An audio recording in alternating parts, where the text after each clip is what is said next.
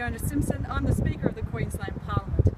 Michael Pucci, the member for Logan, has challenged me to take the Ice Bucket Challenge, which is about raising money to fight motor neuron disease. It's a great cause. I'm going to give a donation and I'm going to take the Ice Bucket Challenge. And I'm wearing the robes today for charity because I don't normally wear the robes. I'm also going to challenge Steve Waddell, who's the president of the media team here at Parliament House, and also Mark Jamieson, the Mayor of the Sunshine Coast Council, to take the Ice Bucket Challenge. Bring it on!